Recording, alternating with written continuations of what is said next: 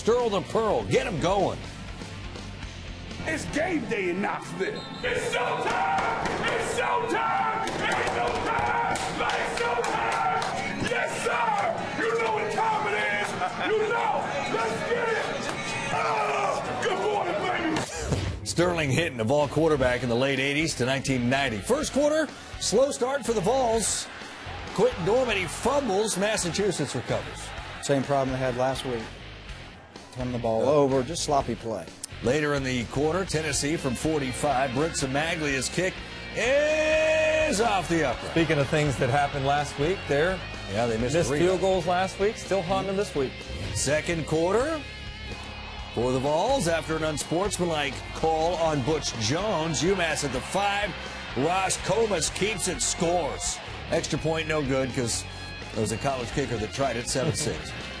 Tennessee then, and a little later in the half, Dormady to Tyler Bird. Best drive of the half right there. 9 plays, went down, scored a touchdown right before the half. You felt like they would gain some momentum.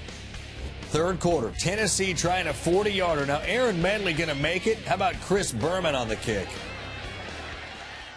He had to sing a medley of songs to get that one through. He's always got him, man. Nicknames always loaded up for Boomer. Fourth quarter, UMass down 4 with the football. First off, this is an issue. Then it came down to a fourth quarter, final minute drive that could have won the football game. Yeah, multiple times they could have won the football game. It should have never came down to this last drive. They made the play, they made the stop when they had to, but it shouldn't come down to this at the end against this football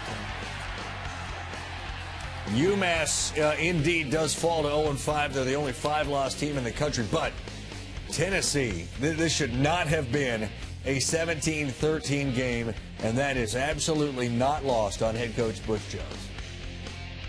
We needed to get win number 3, and we got win number 3.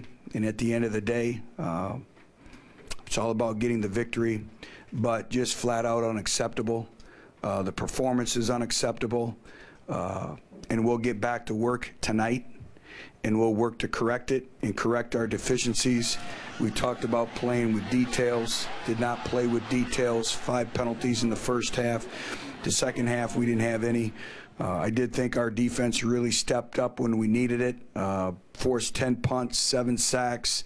I thought they changed the line of scrimmage towards the end of the game. We finally played with some energy and some passion.